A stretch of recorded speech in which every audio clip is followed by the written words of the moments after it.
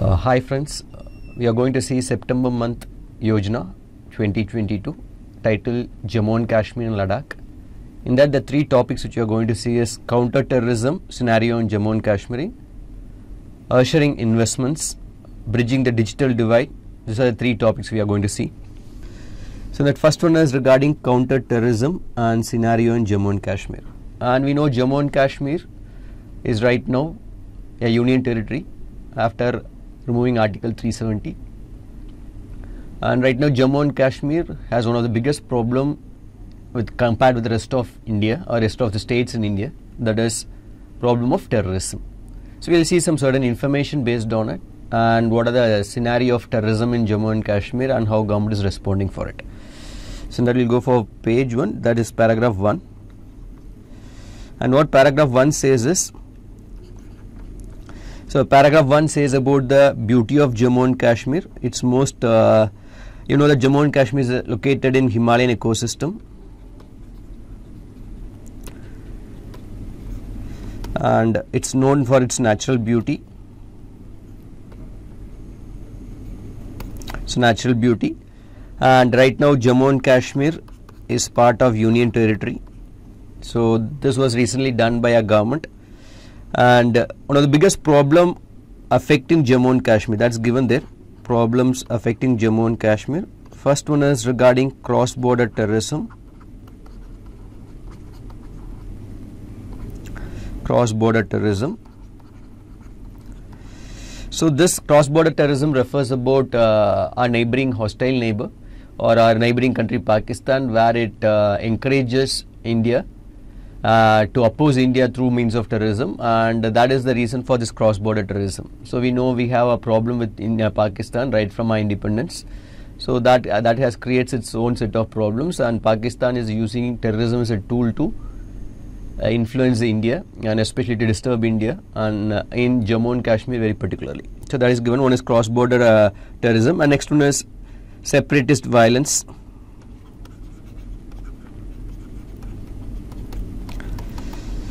What is separatist violence is, apart from cross-border terrorists entering India, there are people within Jammu and Kashmir who doesn't want to be part of India, and there are section of population Jammu and Kashmir who even doesn't want to be in Pakistan. So they have this separatistic mindset. They want to create a separate country, or especially they want to move out of India. So that is the second type of problems in Jammu and Kashmir, and also armed militancy. Armed militancy. These are all local grown with the support of our hostile neighbor. So armed militancy is another problem in Jammu and Kashmir. So they say that in 1990s was the decade where terrorism was at the peak in Jammu and Kashmir.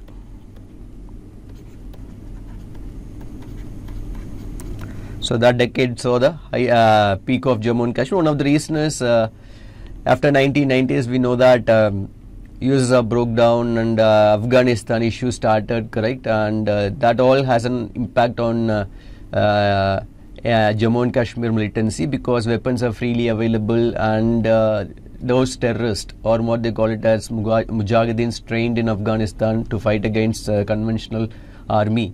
So with that knowledge and with the easy availability of weapon, they began to concentrate on Jammu and Kashmir part. So that was the reason why in 1990s we can see that militancy was very high in Jammu and Kashmir.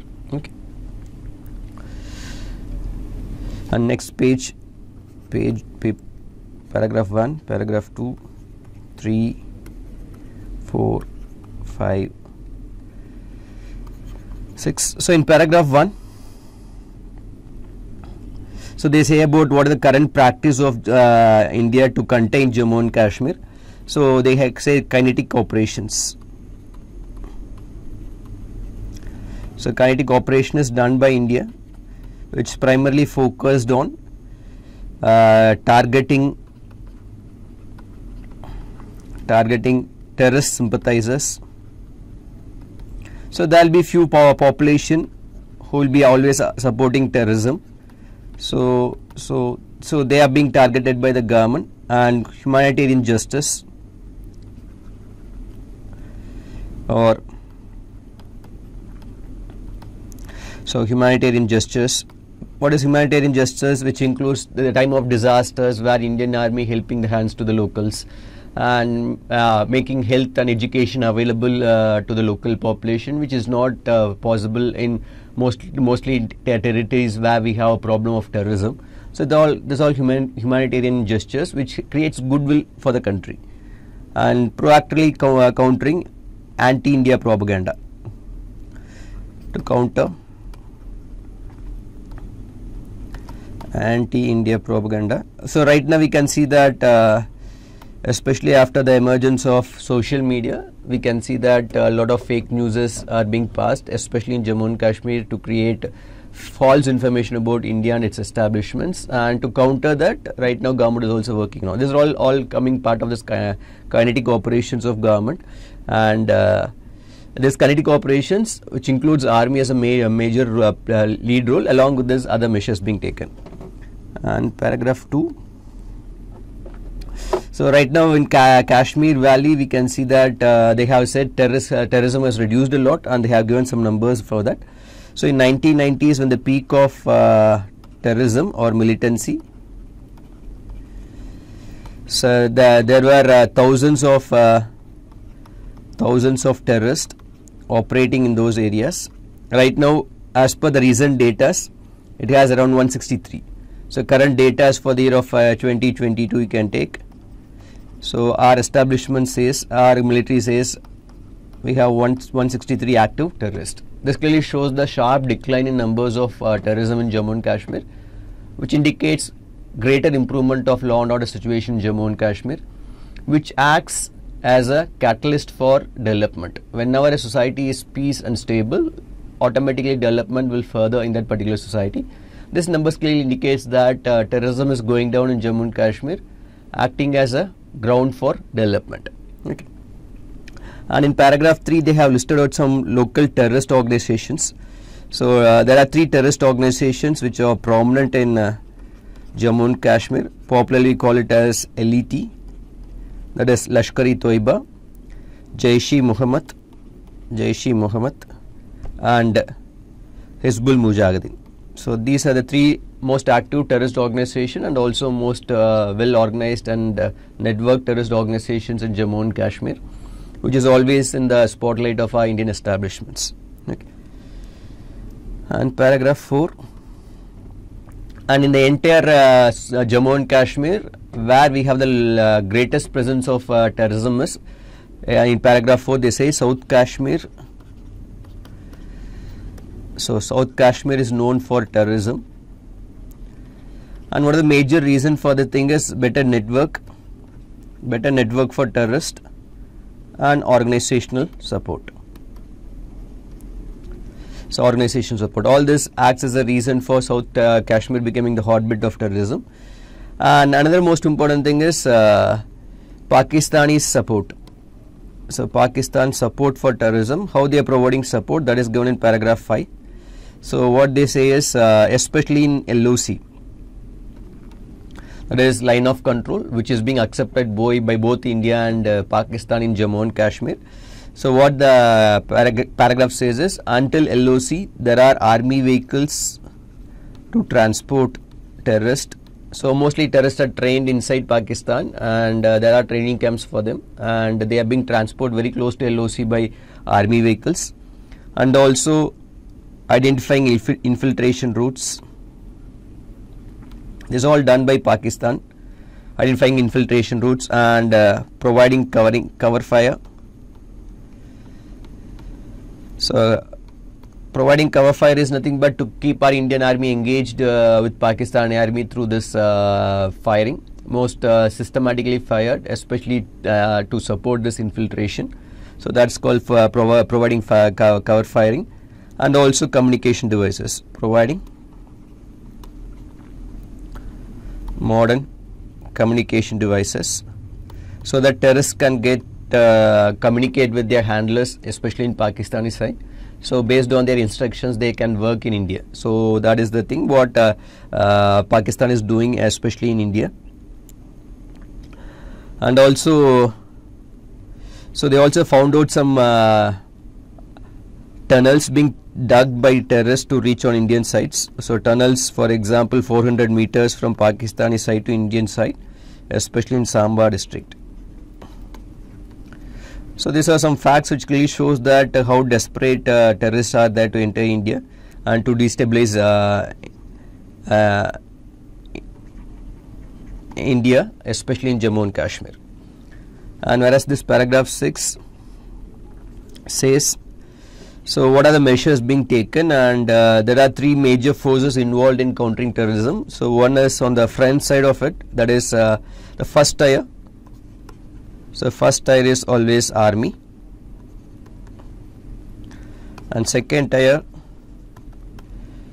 is CRPF. It's a central police force especially trained for counter-terrorism operations, and third tier is JK police.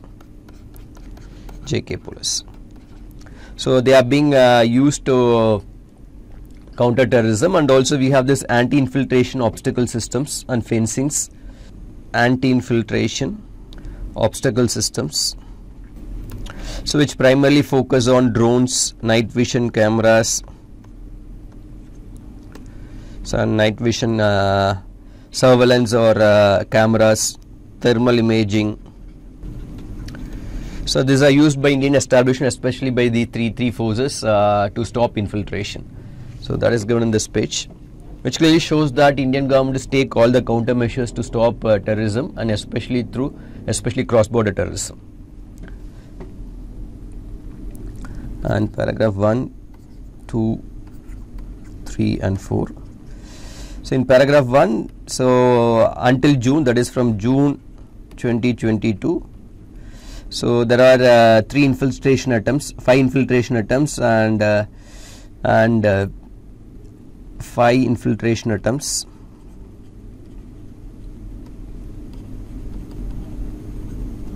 In this, 3 terrorists entered India.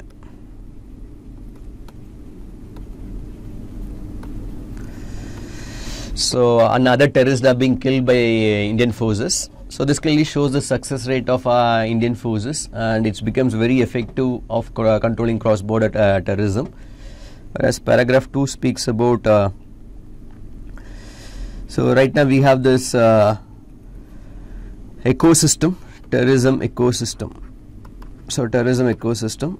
So to terrorism to thrive, it's not only based on Mujahideen or terrorists entering India. So there should be always a support system for that in Jammu and Kashmir. There should be certain people or organizations supporting on backside. So that is also being taken care by Indian establishments, especially by army. So they have identified this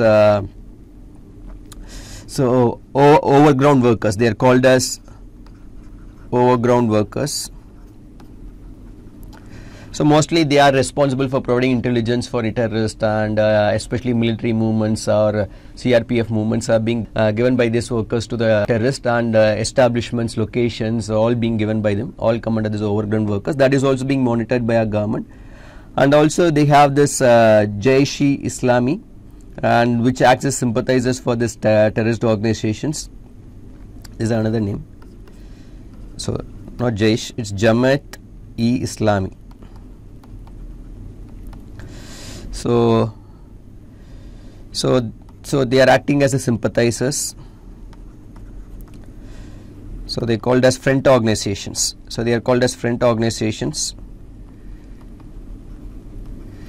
So in the name of religious organization providing well-being for the people, but in background they are the organizations who are trying to support terrorism. So that is going to be paragraph 2. So paragraph 3. So right now we have national investigative agencies, and they are primarily focused on investigation of terror crimes, and they are mostly actively involved in Jammu and Kashmir, and so they are primarily focused on also terror finance, focusing on terror finance, and also in Ministry of Home Affairs, that is terror monitoring group, who actively monitors terrorism and their presence in Jammu and Kashmir. And this being the terror monitoring group consists of officials from NIA, CBI, IB and JK Police, Jammu and Kashmir Police. And also we have officials from Central Board of Direct Taxes and Central Board of Indirect Taxes. So they also help in identifying the terror modules, and police organizations helps to identify how they train, what are the modus operandi of them, how they try to work on. Whereas Central Board of Direct Taxes identify how the money is being funded for these activities. So that we have this in Ministry of Home Affairs Terror Monitoring Group. Okay, that is given in page paragraph 3. So paragraph 4. So we can see that regarding terrorism control, Indian government is focusing on this two-pronged strategy. What is two-pronged strategy means? Trying to eliminate active militants and especially infiltrators who come to India to create trouble in Indian system, especially Jammu and Kashmir. The other strategy is to win the hearts of the people. So that is given in paragraph 4. So especially outreach programs are being done. So outreach programs are being done, and it said that 80 families of active militants in Kashmir's Shofian. So to shun the path of violence, and they'll show the opportunities available for them, and mostly they are being misguided. Local populations entering into terrorism, they are being misguided. So Indian establishments are trying to reach their families. Outreach program especially for the families, family members, so that they can convince the youths not to enter in terrorism.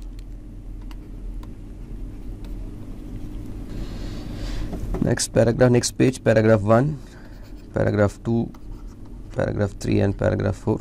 So in paragraph 1, so the factors for entering into terrorism being said. So why people enter into terrorism, especially in Jammu and Kashmir? So first and foremost thing is radicalization. So radicalization. So this was systematically done, and people are being radicalized on the name of religion. So radicalization. Next thing is peer pressure. Because friends join terrorist organization or family members join terrorist organization, that puts a peer pressure on them to be part of that organizations. And victimhood. Some victimhood feeling. So sometimes people feel if they lost the members due to any of the terrorist related incidents or Indian army operations, there will be some collateral damages, and so simple to say that wrong person at wrong time. So this normally happens in war zones, and especially in high security risk areas. So this creates victimhood feeling. So that also propels them to join this terrorist organization. And self-radicalization. Self-radicalization, and especially that is based on Wahhabi. There is one part of Islam which recommends for violence. So, and also there is another one called Salafi. So Wahhabi and Salafis, this is one form of Islamic propaganda which tries to make people to move towards violent means. And recently, the another most important thing is cyberspace is used for this. Cyberspace for radicalization, and especially they use this dark web, social media for promoting terrorism. Okay, this is given in paragraph 1. So paragraph 2. So Indian Army has an initiative called Sahi Rasta. This you can use it in your answer writing. So in this initiative, what Indian Army is promoting is Army promotes sports or training programs, tours to open up the minds of the people, skill development. So Indian Army is showing the various opportunities available for the people of Jammu and Kashmir through this initiative, Sahi Rasta initiative. This you can use it in your answer writing. What are the measures taken in India, not only to counter terrorism through force? Government is also thinking of all other possible opportunities so that Jammu and Kashmir can be integrated with India. And paragraph 3, and there's a term called hybrid terrorist. Hybrid terrorist. So in Jammu and Kashmir, who are these hybrid terrorists? These are first time people involving in terrorism, and mostly they are sympathizers without any criminal records. So ultimately the army or CRPF doesn't have the basic information about the people involving it. So they are called as hybrid terrorists. So mostly terrorist sympathizers and mostly the person doing the terrorism for the first time. So they are called hybrid terrorists. This is another category of terrorists emerging in Jammu and Kashmir. And apart from this, in Jammu and Kashmir also they have this virtual terrorist groups. These are the new areas of terrorism. So virtual terrorist groups.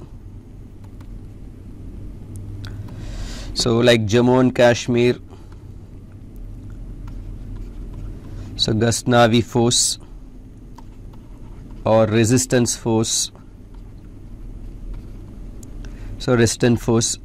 They are nothing but the names of different organizations given, but primarily these are the organizations designed by already existing 3 terrorist organizations like Lashkar-e-Toiba or Hizbul Mujahideen. So they are giving the different names for it.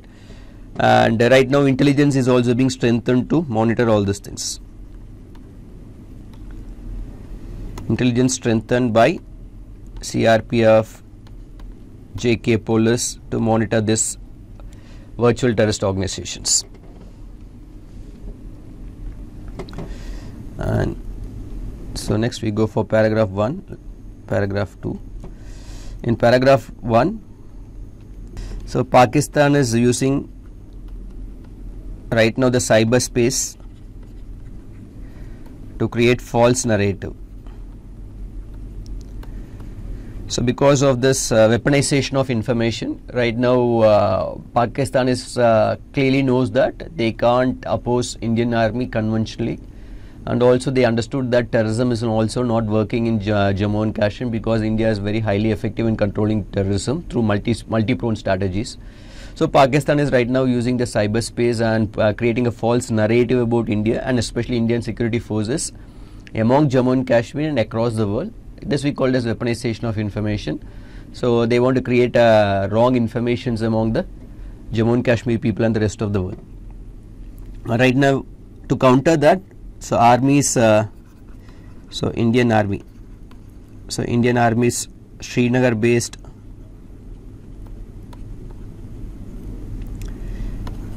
Chinar crops implementing a counter response, and so they are also focusing on this dimension of Pakistan's initiative, countermeasures, to avoid this false narrative. Okay, so this is regarding this first news article. Second is regarding ushering investments.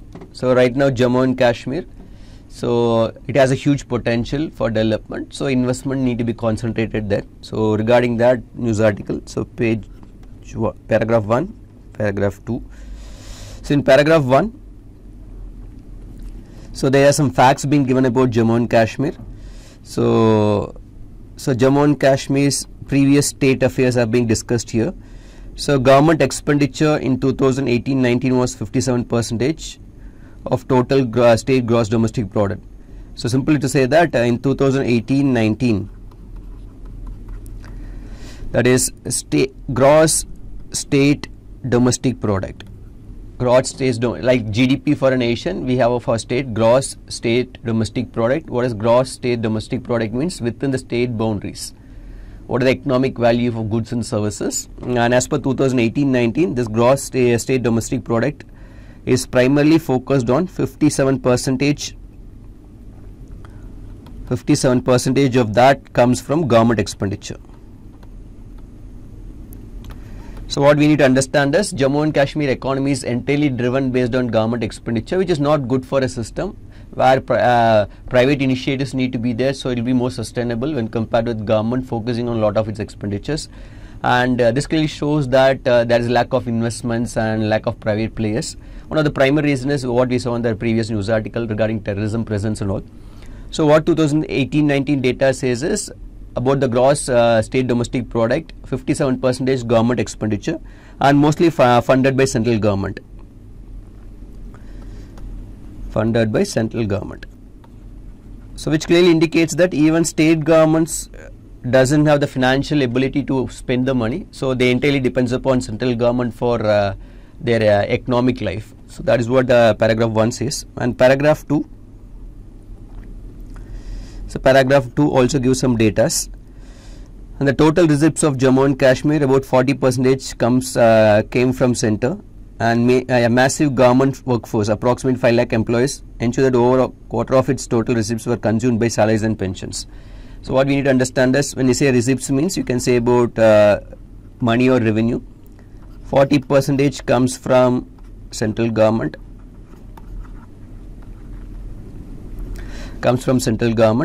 and they have 5 lakh employees in state government of Jammu and Kashmir, employees in Jammu and Kashmir state,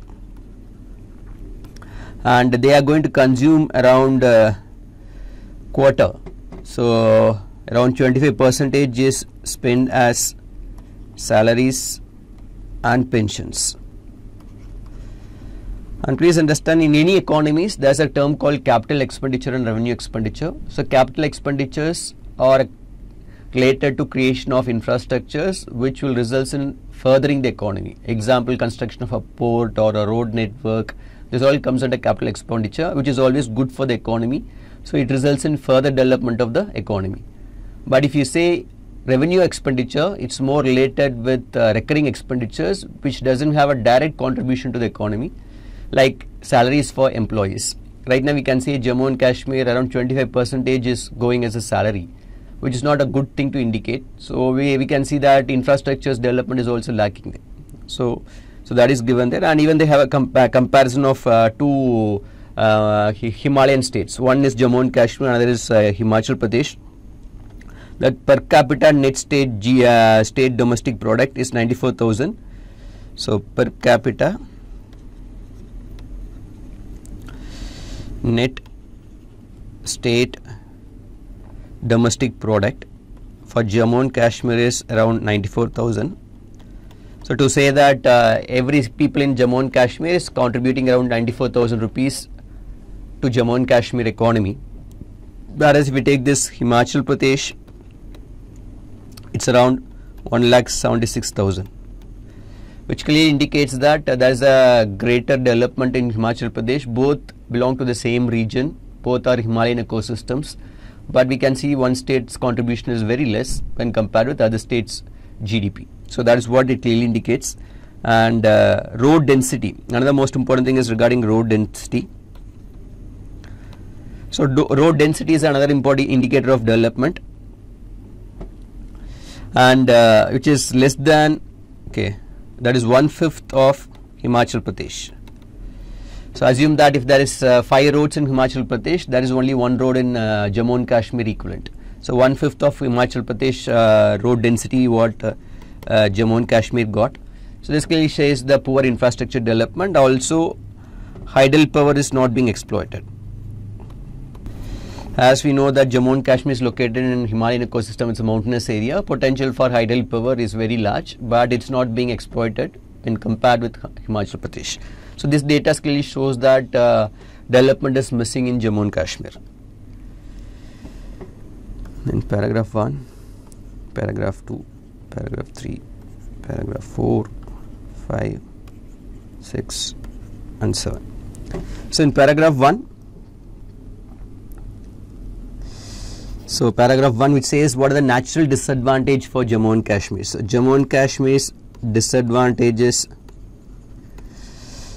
cost involved in it. So cost involved, and majorly it's related to transportation cost.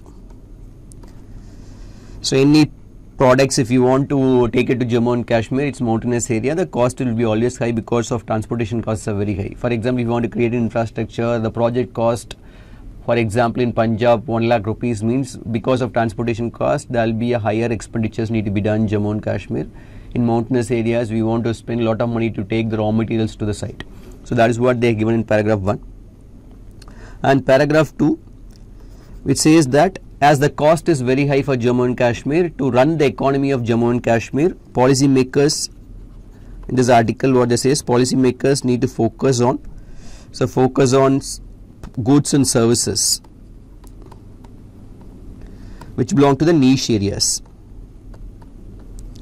So as the transportation cost will be very high for Jammu and Kashmir, so niche areas or segments. So if you want to promote the Jammu and Kashmir economy, the conventional products and services will not stand in competitive market because cost will be comparatively high because transportation cost is involved in it. So to offset that, what the policymakers need to think is there are certain products or services which are very unique to Jammu and Kashmir where you cannot enjoy those from other parts of India or other parts of the world, where you can go for a premium price of it, and that should be promoted. So to compensate this cost of transportation, that was the article says. And for that, Jammu and Kashmir both ample measures could serve as a springboard in efforts to transform the economy. So what are those aspects are, so they have identified in paragraph 3. So what are those type of commodities or products or services which has a unique advantages? One is high quality, low volume products. High quality, low volume products. So they have given examples like walnut, saffron, and saffron of Jammu and Kashmir is global famous, and it's also very lucrative spices which can be sold for premium prices. So what the article says is policymakers need to take this into consideration to promote Jammu and Kashmir economy because it's high quality, low volume, where premium price can also be set because it's a niche area. So in entire India, saffron is majorly come from Jammu and Kashmir, and demand for that is very high in our market and across the world also, especially in Arab countries. So that should be used, and also they are known for this unique handloom products of Jammu and Kashmir, and also tourist potentials are very high.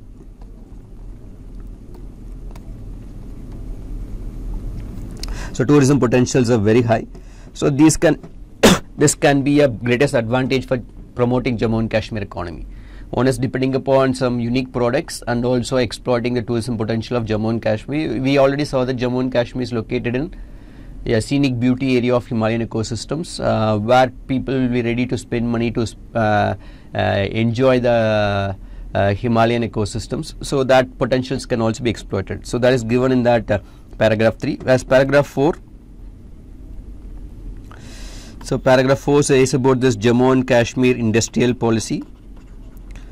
So apart from this, Jammu and Kashmir also creating an industrial policy by 2021 to 2030.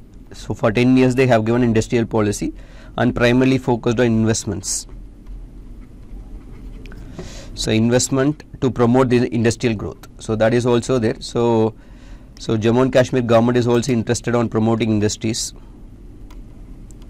Even they created a policy for it, that is given there.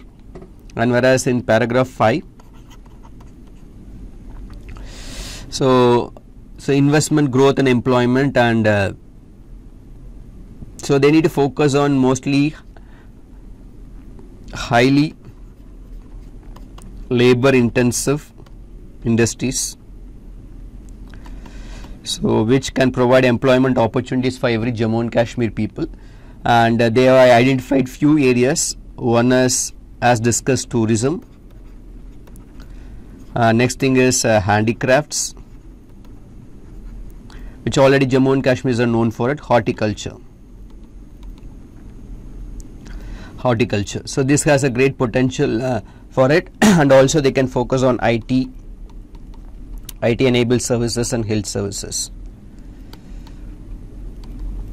Low hanging fruits in Jammu and Kashmir economy is if you want to just leapfrog Jammu and Kashmir economy to the next level, low hanging fruits or which can be easily exploited right now for Jammu and Kashmir is one is tourism and handicrafts and horticulture. So they have the potential to generate a lot of revenue for Jammu and Kashmir. That is good in paragraph 5. And paragraph 6. So paragraph 6 focus on this service industries. So they are going to focus on service industries to promote Jammu and Kashmir economy. Around 53% of J&K economy is dominated by services, and most as discussed previously, it can be health services or tourism, and especially film tourism is another most important potential of Jammu and Kashmir. So that is given in paragraph 6. And paragraph 7, so we'll go for the next page for it. Paragraph 1, paragraph 2 and paragraph 3. So in paragraph 1, so they say that they are going to promote tourism again, a major focus of it, and so cultural tourism can also be promoted. That is given there, cultural tourism. That is, Sufi festivals are very famous in Jammu and Kashmir, which can be promoted especially in Islamic world. So Sufi festivals and tourist villages can be related here, and rural tourism so can also be promoted. So rural tourism is another potential for Jammu and Kashmir. That is going in paragraph 1. And paragraph 2, so they focus on horticulture. Potential for Jammu and Kashmir is very high. So horticulture is regarding growing flowers, which has a global market, and horticulture is very high, and orchids. So horticultures, orchiding is one as part of this horticulture, and cash crops, aromatic plants. So all this can be promoted, which has a potential to generate a lot of revenue for Jammu and Kashmir. And also international collaborations can be done. So international collaborations, especially to develop Jammu and Kashmir. And Jammu and Kashmir and UAE has close relationship. So investments of UAE can use to build the potentials of Jammu and Kashmir. So that is given in this paragraph 3. So this is regarding second news article. So what are the potentials for Jammu and Kashmir's investments? Next, bridging the digital divide, third article. So paragraph 1, paragraph 2 and paragraph 3. So in paragraph 1, so Directorate of School Education Jammu Home Classes was being created, especially during this pandemic. That is nothing but Jammu and Kashmir is using modern technology to reach the children, so especially use of digital means. So that is initiative is Directorate of School Education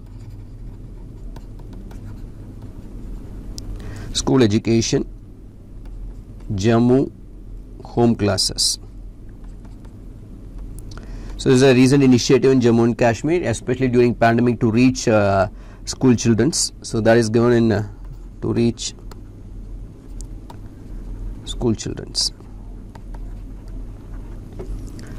And paragraph 2 speaks about, so right now they have used all the more social media platforms like Google Meet, Zoom, Facebook, WhatsApp, Telegram. So Telegram to reach the people, so to reach children's. This clearly indicates that Jammu and Kashmir has effectively used technology to reach children during these pandemic situations, and they have created this around 25,000, very precise 25,606 WhatsApp group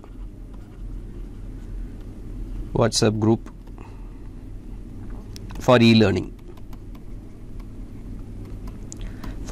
in Jammu and Kashmir, and So they have also said that around 10,000 government schools are being connected. So as paragraph 3 speaks about, and also we have this Directorate of School Education Jammu's home assignment.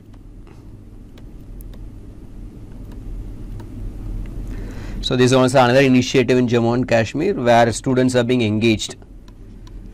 Students' engagement is being done, engaged in learning process, especially by means of technology. So that is another one, and in that they have listed said that around 10 lakh children are being connected. Next, paragraph 1,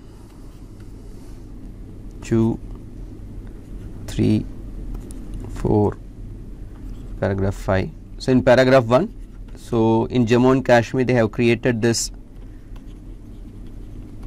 SARL app, Android app, and primarily focused on all-in-one.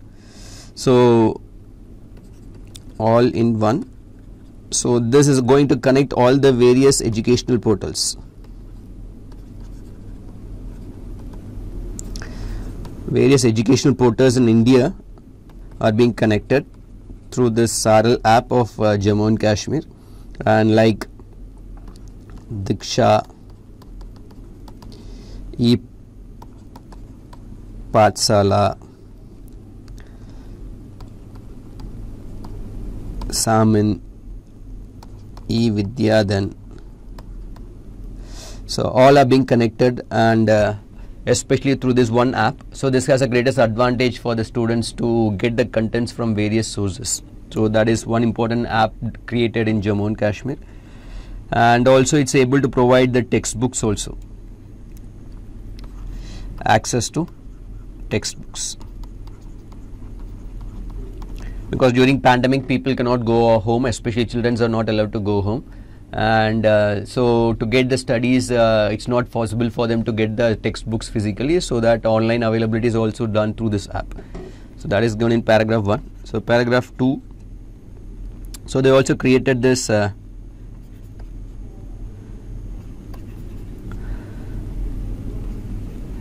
Ardhashila. So it's regarding a web-based mechanism to monitor the schools, to track, to monitor and track infrastructures. So track infrastructures, teachers and the expertise. So there is another initiative in Jammu and Kashmir School Education Department. So to monitor and track the school environment or school ecosystem, how it's functioning. Again, use of technology is being there. And paragraph 3. So this helps to identify, with this particular initiative, they are able to identify this scholarship details, student teacher ratio. Student teacher ratio is being ensured, and scholarship details are being ensured. Scholarship details, and so all these data are used for proper planning by tracking and monitoring. So by tracking and monitoring, School Education Department of Jammu and Kashmir able to get all this data, and there is effectively used for planning process. That is given in paragraph 3. And paragraph 4, so they have this initiative called Samadhan. So it's an online